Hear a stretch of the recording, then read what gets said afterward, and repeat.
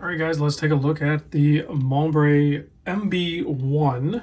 This is from a couple of industrial designers out of Hong Kong, Henry and Austin. They reached out to me and said, hey, Rob, we're going to be doing a Kickstarter in March of 2023, and they showed me the specs on the watch. I said, yeah, send it over. I definitely want to see it. It looks interesting, and they're doing things a little bit different in the sense that it has a kind of retro industrial design to it, but using modern materials such as sapphire crystal or a soft iron Faraday cage to help protect the anti-magnetic properties of the 9039 Miyota movement inside, automatic and hand winding, all that good stuff. So I liked it. Yeah, those are things I don't see in like watches that look like this.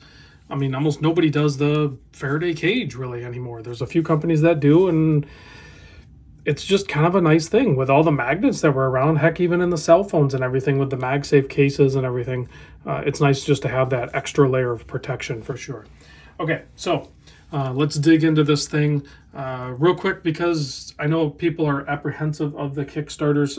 This is a case where you're getting a really nice watch, and if you're an early bird, you're going to get a really nice price. So retail on this is $4.99. So we're still at that 500 or less happy space that I like to stay now and used to, and now I'm revisiting it. And if you get in early on this thing, the prices are even better, at like from $2.99 to $3.99, depending on when you get in on this and depending on when you watch this video and everything like that. But worst case scenario, full retail price $4.99.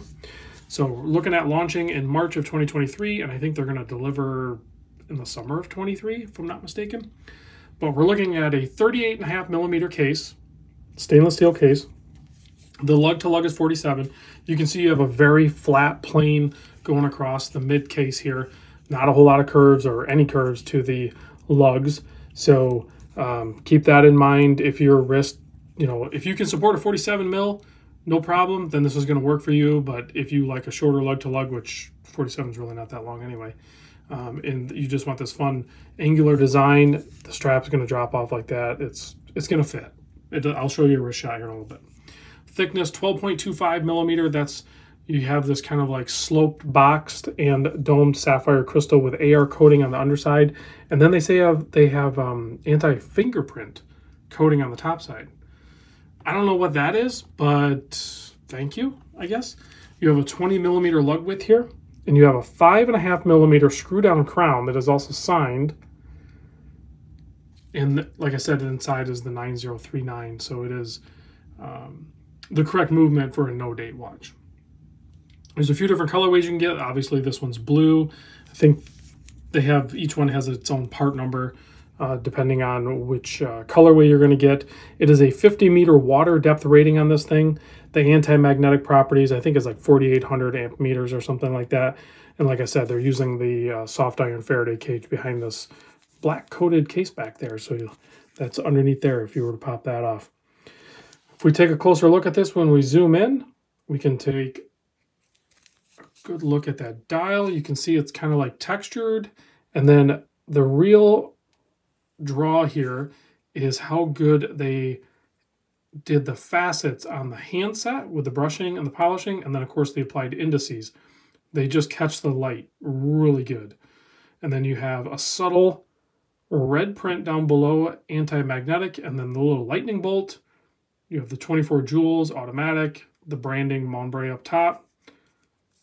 Nice finishing on the case, sterile case back. You have quick release spring bars on this leather. This leather is an Italian Epson leather, and it is fantastic.